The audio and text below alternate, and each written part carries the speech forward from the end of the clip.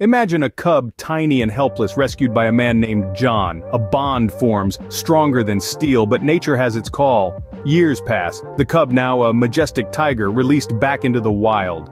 Fast forward to today, Eric ventures into the wilderness. He's here to visit an old friend, that same tiger, grown and thriving. The moment of recognition is palpable, the tiger remembers. But wait, there's more. The tiger leads Eric on a journey weaving through the dense foliage to a surprise, a family the tiger's own. The heartwarming reunion, a testament to an unbreakable bond.